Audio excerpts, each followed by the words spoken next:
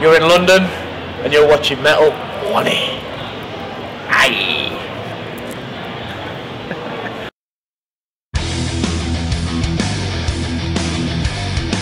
Cool, guys, greeting from Wani. Thanks for being with us again.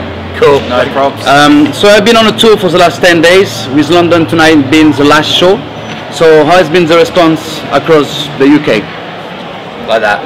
Amazing. Awesome. Brilliant. Really good. We're always surprised. We always like think when we're going out, it's going to be rubbish, no one's going to come and see us. And it's always a pleasant surprise. Always. It's alright.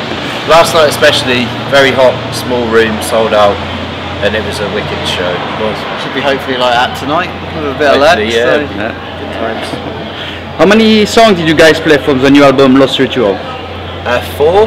Yeah, we were playing 4 or 5. Well, 4. I know we were playing 5. Yeah. We kind of mixed it around a little bit in the set and stuff. Yeah. At least 4 new songs. I think it's no point going out touring again, playing all the old stuff, is there? Now we've got the new album out, you know what I mean? But at the same time, there has to be a mix of the bangers in there.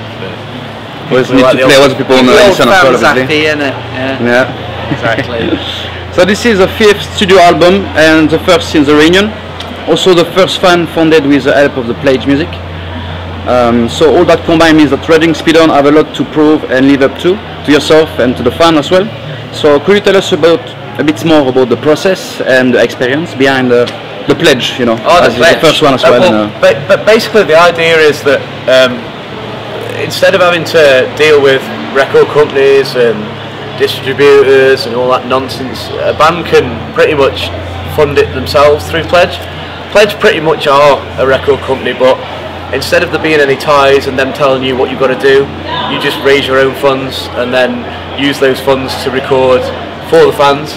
So it's pretty much like pre-order, you know, the old days of pre-order. You pre-order an album, you pre-order a t-shirt. Once the money's in, you then order the product, give it to the fan. It's the same thing, but what it allows you to do is to have special one-off things just for fans who've helped you. So you're really giving something back, but also as a band it gives you the opportunity to really feel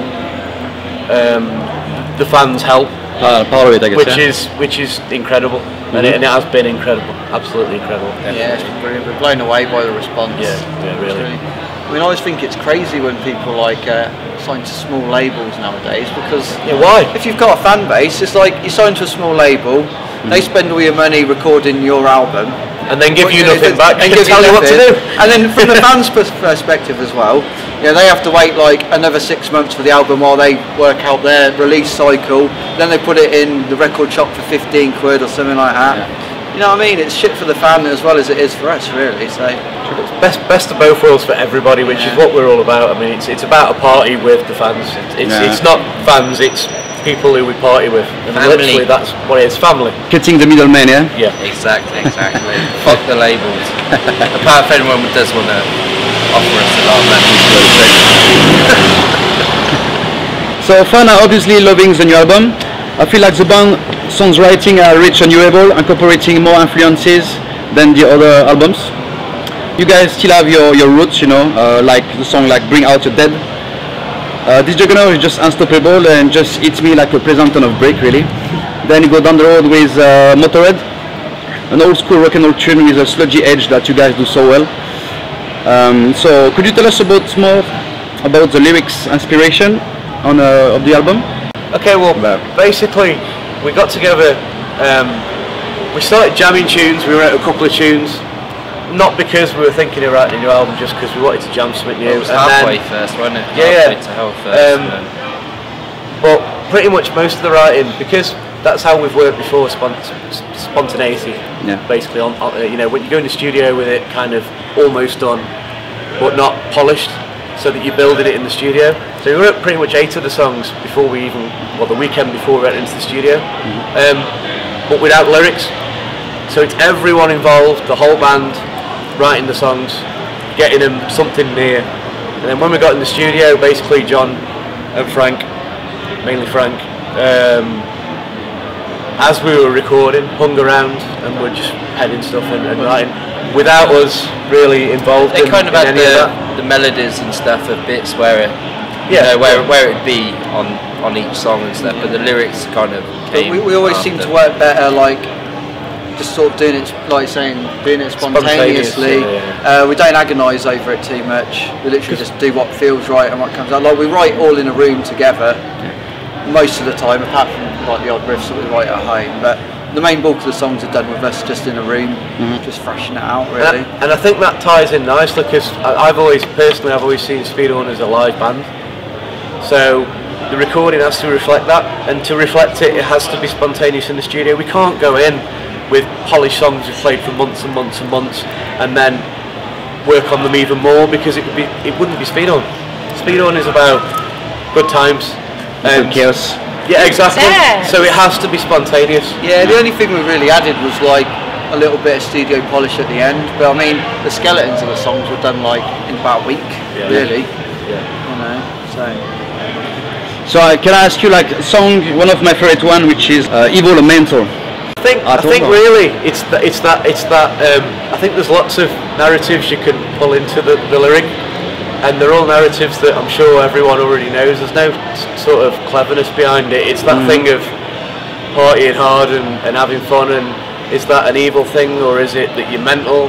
Sometimes, like when we're out and some of the things we get up to, you maybe think, am I actually, sometimes you do, you wake up in the morning, am I mental? Or am I evil? I guess from others' perspective to ours as well, it's like, because we're quite like hard partying, and I think we can come across quite badly to a lot of people.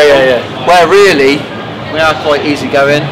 When you meet us, we're just normal blokes at the end of the day. But when we're leery, it can come across as us being a bit of a pain, if you see what I mean. When really we're the nicest guys. You just got to know how to take us. Really, pinch us all. Big pinch, fistful. Yeah, exactly. We never take ourselves too seriously. Never. Which is where the problem comes. If people do take us seriously, they kind of miss the point. Apart from Dave, you know, I'm very serious. Very straight down the line. Always. So coming to the production, you've been working with Ross Russell. Yeah. The production is thick, deep, heavy, and impressively crisp as well. I feel like the arrangements are stripping down.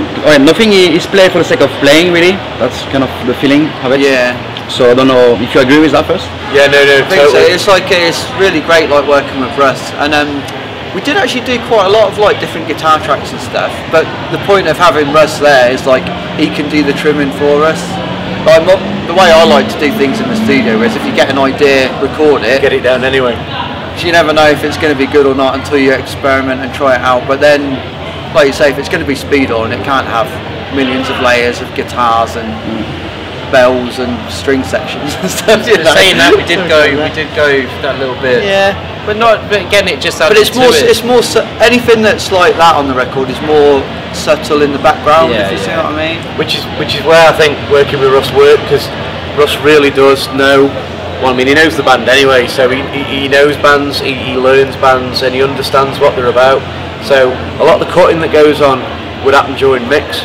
So you might not even know what he's going to do, but you guarantee what you get back is like, yeah, that's perfect. That's it. For me personally, we wouldn't have thought of that, but you did because the listener, you did. When I've done previous albums, I've really like agonised over it, and I've been there for the whole recording process and been like, I want to make sure it's just how I envision it. But this time, because we've got Russ on board, I could sort of like sit back and just trust him. And I just like, I'll do my parts, I'll let everyone do everybody else's parts, and just trust him to sort out all the shit. Essentially. And he's an old friend of ours, so there's no like. He's the nicest guy ever. And there was some beers too, which is awesome. Yeah, exactly. Also, John and Frank voice mature since 2005 or The Great Have Fallen. On some of the songs you have some strained vocals that sometimes are no more than just whispers.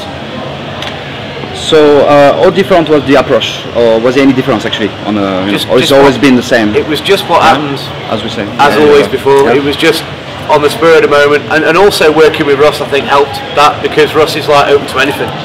So he might, someone might be thinking, oh maybe we could, but they wouldn't do it.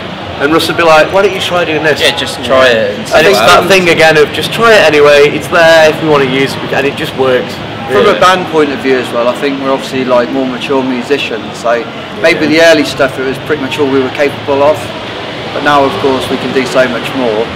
Not that we should, but we can if we want, but it's worth, you know, pushing though. You don't want it just to sound like the first record, you know, because everyone was like young kids back then, and now we're in our 30s, and if we haven't got better by since then, you know, we're in seriously trouble. Well, you know.